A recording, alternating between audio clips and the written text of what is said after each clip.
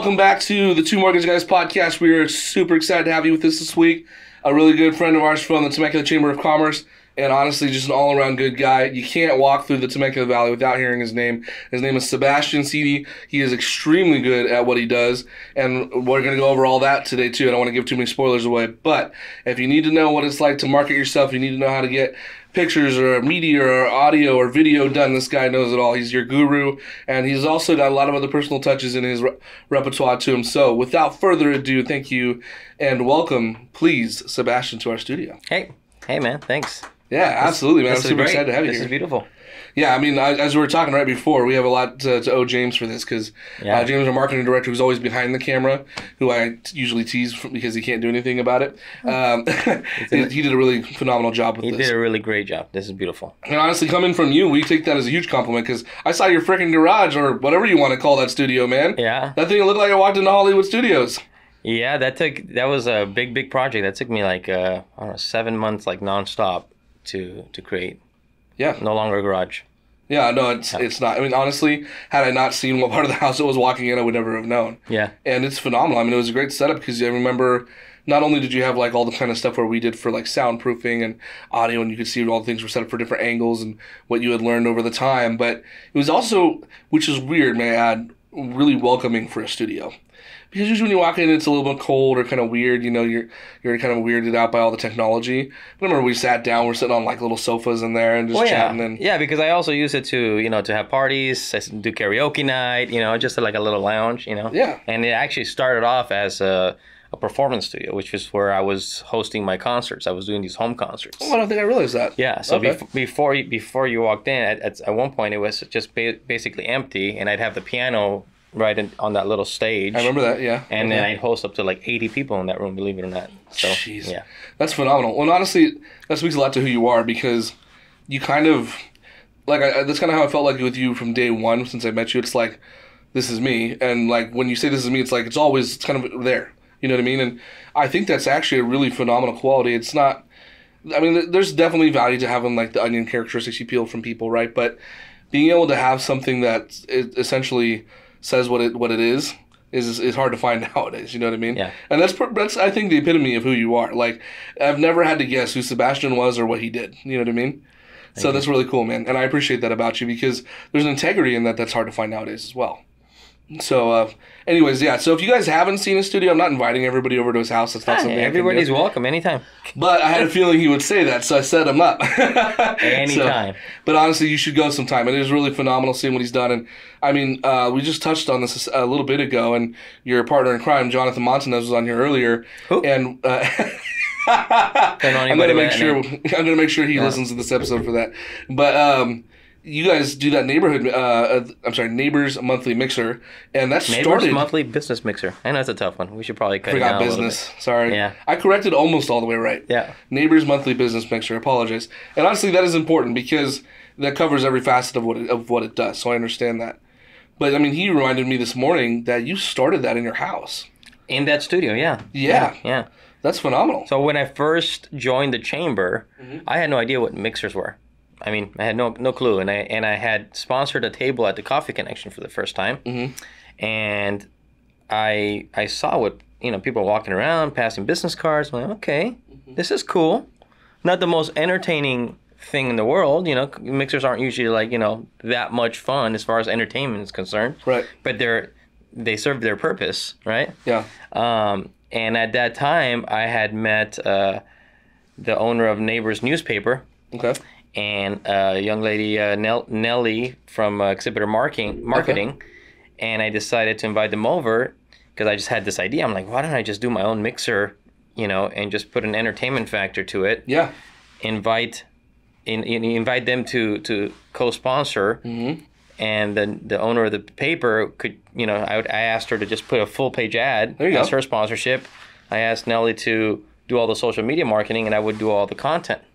And we started in my garage, Nice. And the first day we did it, we had 24 people there. That's really good for a first day. For a first day, that's pretty good. That's really good. You know, and it's in your house. And there's music playing. You know, because like everything I do, I like to have music playing and cool lighting and ambiance. And we already, and then before you knew it, we had mimosas there, and we had the backdrop for photos there in my studio. And then all of a sudden, 3 months later, we had, I was in my backyard now with vendors. So I could say, okay, well, it's growing way too fast.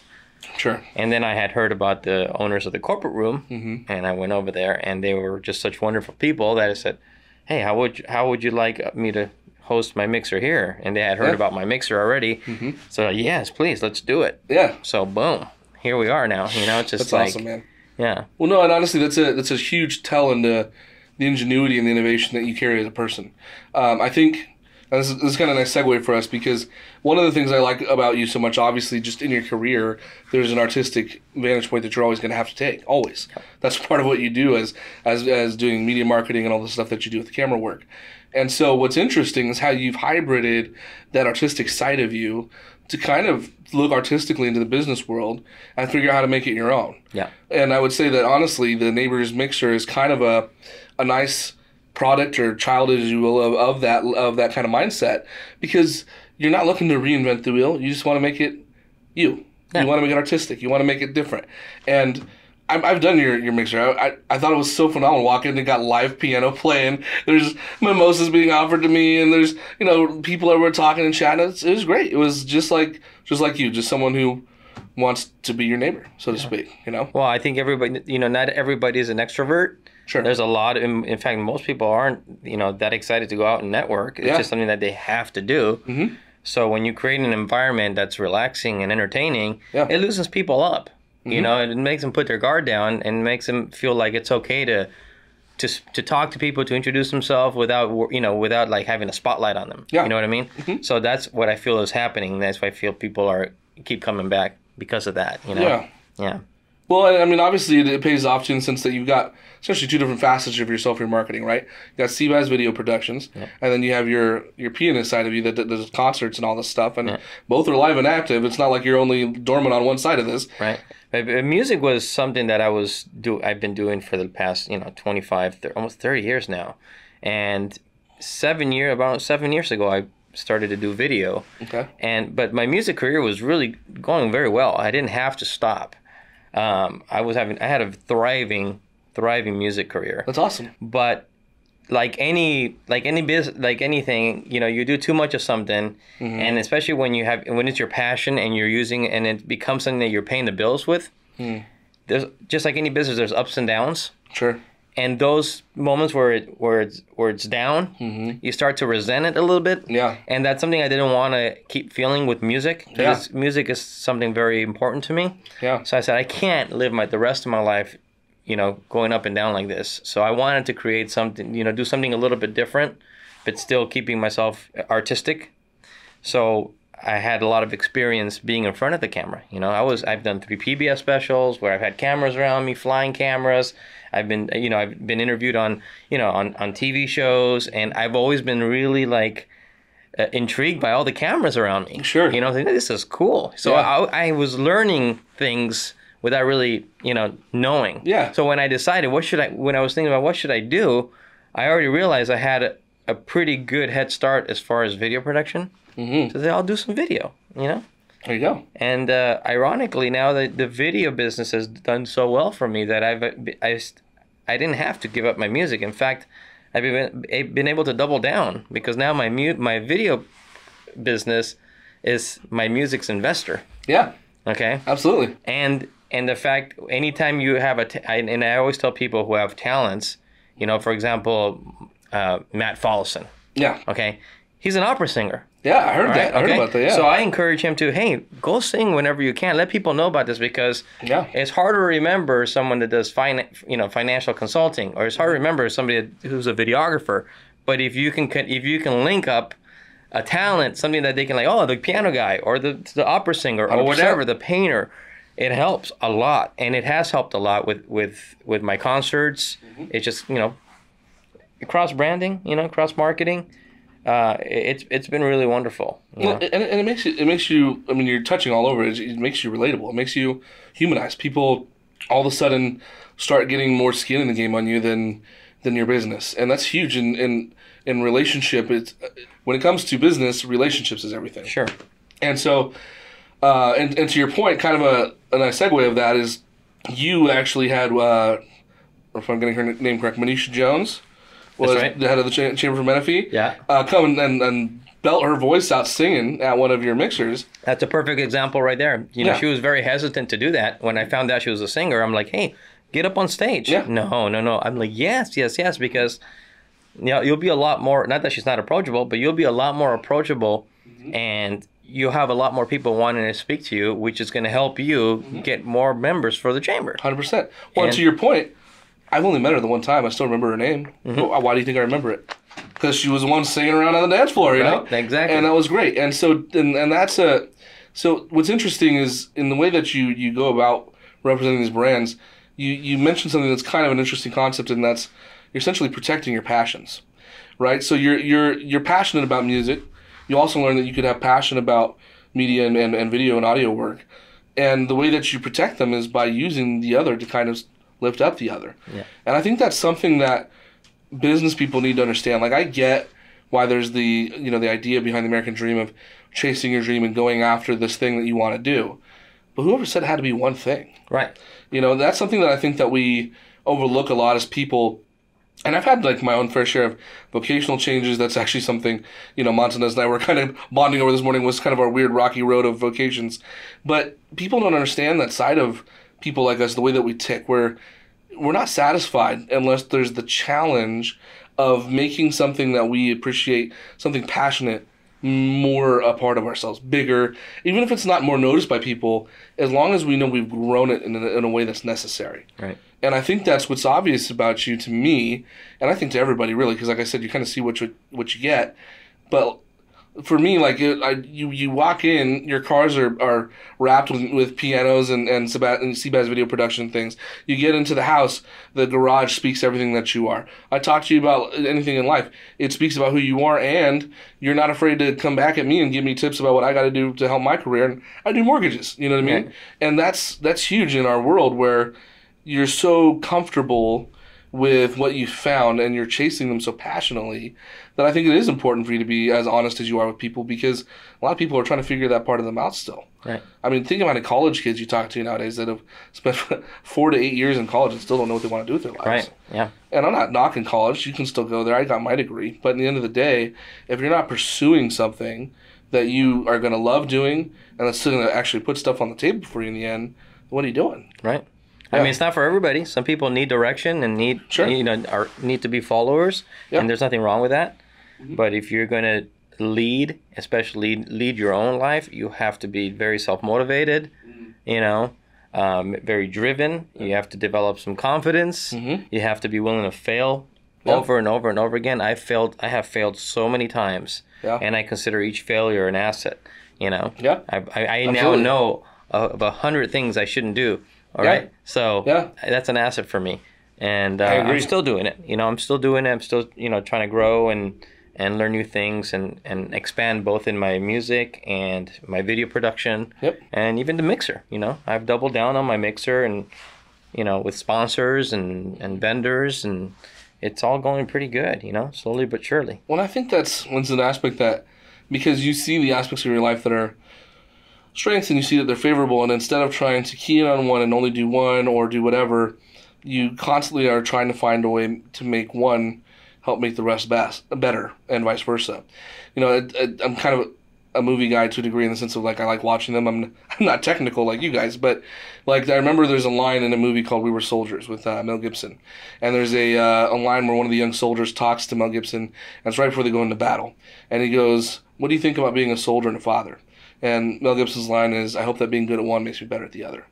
And that's kind of the way that I see what you're talking about. This, and this is really important for people to gather. Is I figured this back when I was general managing back for In-N-Out Burger back in the day, where it didn't have to be that I could be only good at one.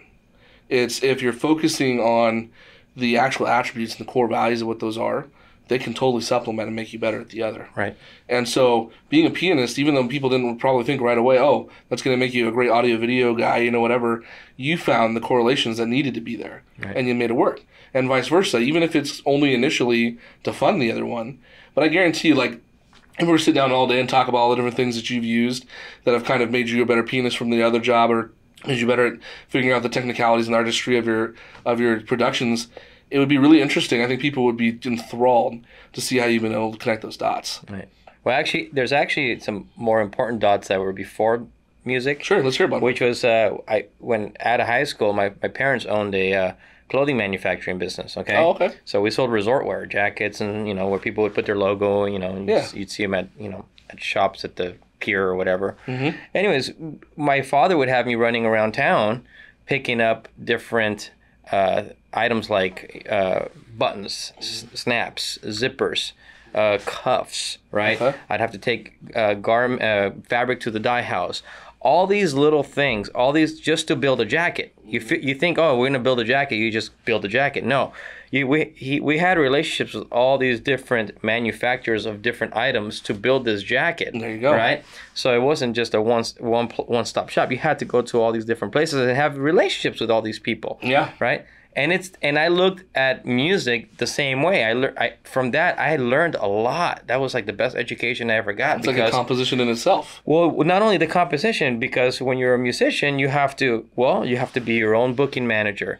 You have to do your own PR, design your, you know, I mean, if you want to be self-contained, right? Yeah. Design your own album covers, record your own music, you know, purchase the CDs, the wrapping, the distribution. I mean, it goes on and on, right? Yeah. So there's so much to it. It's not just playing the piano. You can be the best piano player in the world. Yep.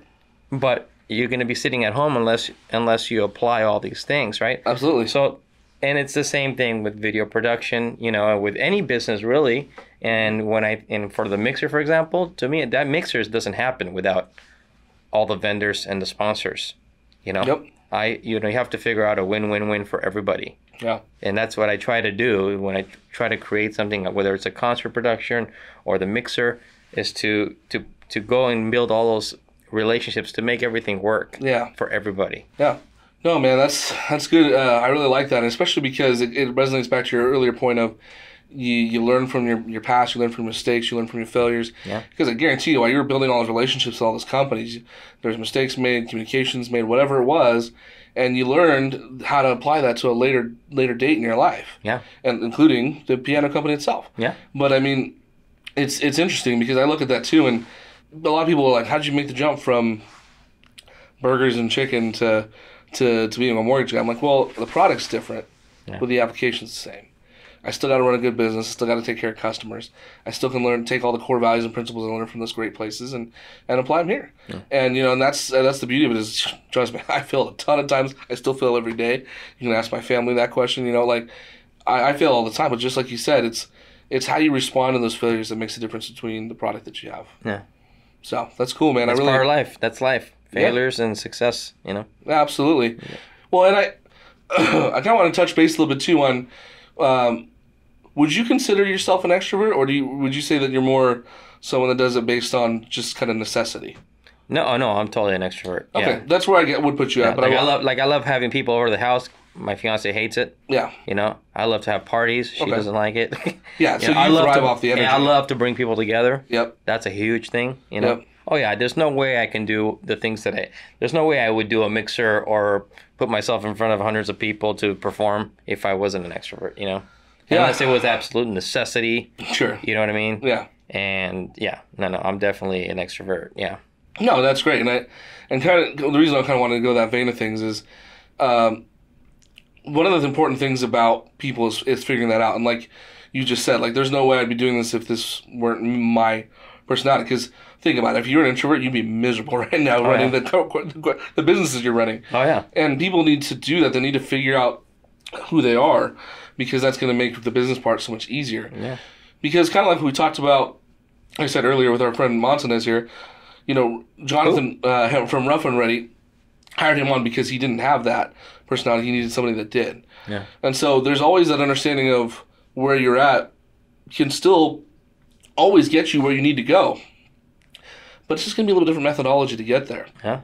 And based on that, the reason I'm touching on that is, what are some things that you find maybe have been some of the biggest transitionary life moments for you that kind of like speak into your life even now, that were like those moments where you realize not only who you are, but what you had to do to get where you're at now? Well, I think one of the toughest things for me was purposely putting my music in the back seat, because it's something that I've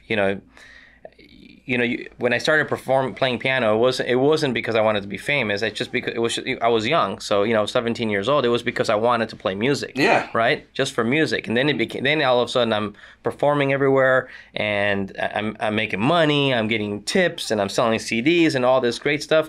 And then you have these ambitions to make it big and to try to get a record deal. And of course, most of the time, there's billions of artists out there that don't make it, right? Yeah. I'm one of those people that didn't make it. Right. I made it enough to make a great living at it. Sure. Okay. But as far as fame is concerned, because I had a business mindset. Okay. So I was able to make a really decent living, but like I said, I knew I didn't want to do that for the rest of my life. Because it's tough when it's something that you really love, that you pay the bills with. So at some point I had to make that decision. Okay, I need to transition from music to video. Yeah. But I can't do it overnight. It has to be a very gradual thing. Yep. It was and it happened right at the perfect time when COVID hit. I had already made the final switch when I was 90%. When I first started, 90% music, 10% video. Yeah. And by the time COVID hit, I was 90% video, 10% music. Wow. Okay. But it was very hard for me to accept that. Part of me felt like I quit on my music. Yeah, that makes sense. Okay.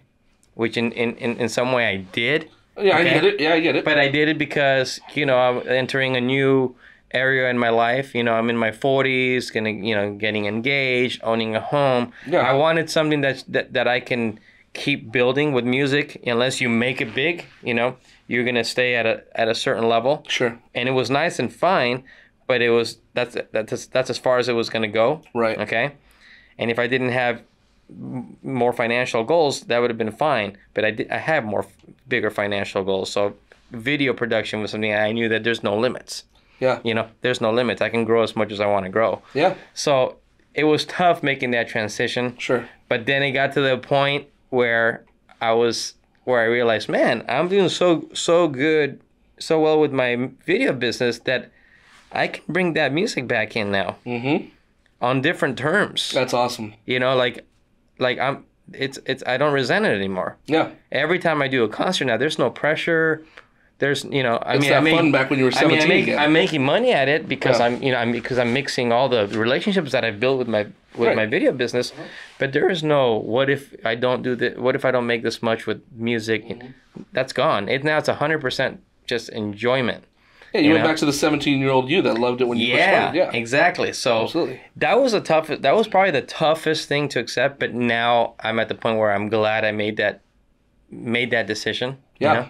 And who knows in the future if I decide to, go a different direction. Sure. Maybe I just needed a big 10-year break doing something different, and I'll decide to go back. Who knows, right? Absolutely. But for now, I'm just capitalizing on the success of my video business. That's and, great. and again, I didn't want to get bored. Yeah. With like I said, you do too much of anything, Yeah. it can get boring. That's why I created the mixer. Yep. That gives me something else to work to work and cross market. Mm-hmm. So now I basically have like 3 different things. Like a big triangle. Yeah. Obviously the video business is the head of the triangle, and then you got your you got your music in the mixer. Yeah.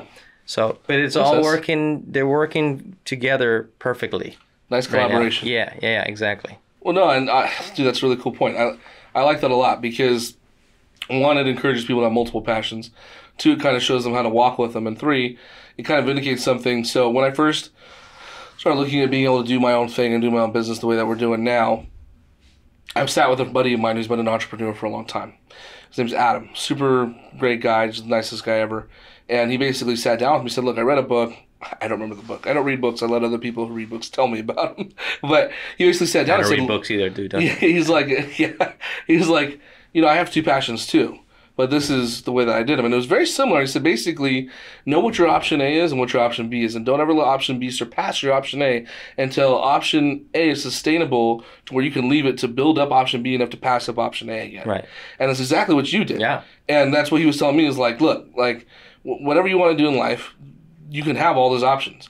But no, whatever one you want to be number one, you have to make sure the other ones are sustainable so that way you don't lose them, but they're also giving you enough finances to keep the one that you want to turn into option A. If you can't be smart enough to make the transition the right way, yes.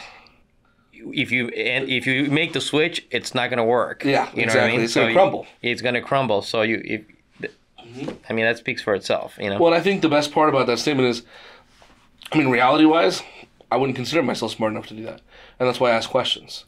Because I may not read a lot of books, but I talk to people, and I ask questions from people that have failed, that have won, that know what to do. And you've done that. I guarantee that in your life. I'm sure you could sit down and talk about all kinds of people that have impacted your life. But the reality is, to get where we need to go, you have to have an insatiable need to learn. Yeah. Because I mean that's what I'm constantly doing. I'm always talking to people, and it doesn't matter if it's I talk to lenders, I talk to non-lenders, I've talked to you, whatever it is. I want to know what makes you tick and what makes you successful. Yeah. Because I guarantee there's something in it that's going to apply to me. Yeah. You know, and that's a really important aspect of who you are, and it shows because I think that's part of why the mixer and things exist is because your insatiable need to become better gets rubbed off just automatically by being surrounded by those people. Yeah. Because they're all professionals good at what they do. Improvisation skills are important too. Yes.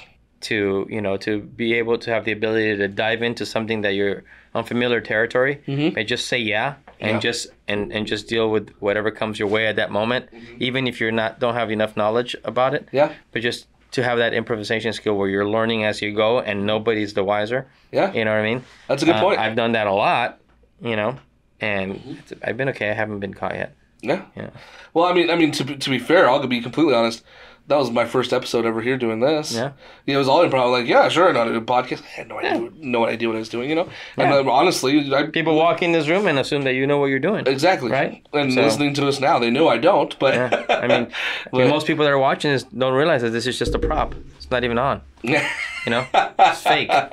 Yeah, James didn't skim. He skimped on all this stuff. Yeah, it's empty. If you guys can't tell, James is laughing behind the camera right now because we're ribbing him. But man. So there are a few people that when I walked into the chamber, kind of impacted me right away, and everybody also because I do my own homework. Whenever I talk to them and say, "Hey, who should I get to know in order to learn these things, in order to make sure I'm a good citizen in the community, as far as like being a good business and being a good part of the chamber, et cetera, et cetera." And your name was always one of the top 5 always that came up. And you're doing a great job of getting out there. I mean, I appreciate that. I was tired of seeing you everywhere. You were tired of the first time you met me. Yeah. No, but you're doing a great job, and then what you're doing here is great. I appreciate that. You're doing kind of the same thing. Keeping your industry. Let's admit that mortgages is not the most exciting thing in the world, right? Not. I mean, but you're having fun with this. Yes. And then you can tell, and this is great because now people are learning more about your personality. Right. You're putting your name out there. Helping. People like myself get out there even more. Yeah. So it's great what you're doing, man. You should be very proud of this. Well, I genuinely, that means more than coming from you, like genuinely. And honestly, a lot of it is because of talking to people like you. Because I sat down with all you guys, and I went to lunch with Carla and Jonathan. You and I went to your place. I've sat down with a bunch of other people that I really respect in the area, and all of them gave me such great advice. You guys were all super helpful. Nobody was condescending or patronizing, and these kind of products come out of that, And honestly, that's why I was a little bummed. This is not meant as a jab. You couldn't make it to the ribbon cutting when we had it, because to me that ribbon cutting wasn't about us. I was available. I just didn't want to come. I know. I'm used to that from you by now, but I thought you would at least Zoom call. But but I honestly saw that as, and this is what the intent was, and this is kind of what I got from watching you guys, is it was a nod and a thank you to everybody that helped get us there. Yeah. And that's what this podcast really is in the end too. Like, yeah, it's absolutely an outlet and fun for me to do. It's become that. I didn't think it would, but it has. But it's one of those things that's really just been a nice nod to people like yourself who have impacted us and where we're going. Because, I mean, it impacts my family and what we eat, it impacts my partner Willie and what he eats and his family, and James, I mean, we don't feed him, but you can no, tell. but really, we appreciate the guidance and the help in the community. Well, we're all, you know, with the whole chamber community, we're all in this together. And for example, even if I never use your services, for example, if I never refinance, or if I already have someone to refinance my mortgage or whatever, Right. doesn't mean that you're not going to get something on the back end from people that I know. Sure. You know what I mean? Like, Absolutely. that's what this all about. You know, just like, you know, you have a in-house videographer. Yeah. Hey, he might not be available one day for something, and you need my help, and I'm right here. You know. Oh yeah. I mean, just yesterday you offered me his job. I mean, I couldn't take it. Yes, I refer all my business to you. I just don't tell. No, but yeah, that's what it's all about. It's about relationships and having good relationships, not just knowing people, but really, you know, developing friendships, and where you can go out and have lunch and not even talk about business. Yep, right? Exactly. Well, that's the reality of why you're sitting here too. Like, I've seen your stuff. Your product's great quality. Thank you. I obviously support your personality and your character. I support the things that you do in the community.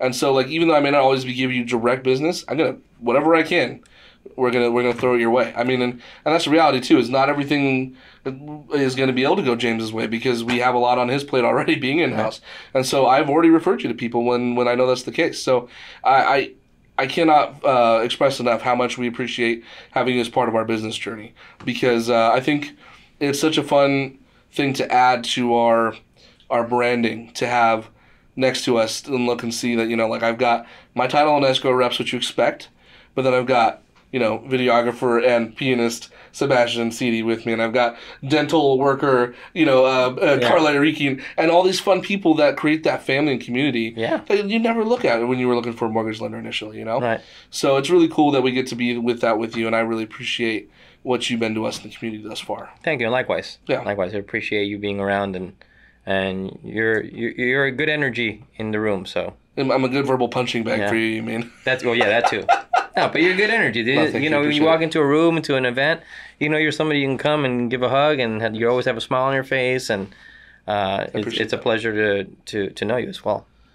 Yeah, man, I think that's what kind of helps us connect, is we kind of have a similar joy from being appreciative from where we come from. Yeah.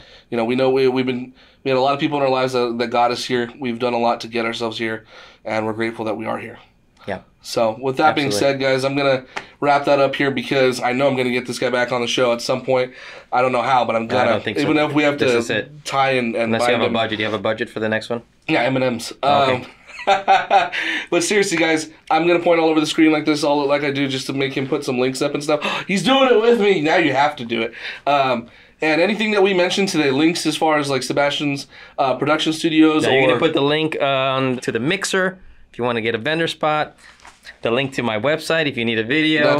He's saying everything I was going to say, guys. Pretty much everything. Everything we talked about that can have a link, it's going to be on there. And take the rabbit hole. I promise you, it's worth it. He's got a lot of great stuff, but more importantly, like I said, he's a great community guy. He's going to be able to show you guys what it means to run a business in a really family or familial way, so that if you're trying to get your feet on the ground and you're local to us, he's somebody you definitely should reach out to. He's helped me tremendously. I enjoy his friendship, and I know he'd do the same for you. So thanks again for tuning in to Two Mortgage Guys podcast, and thank you, Sebastian, for joining us today. Thank you. All right.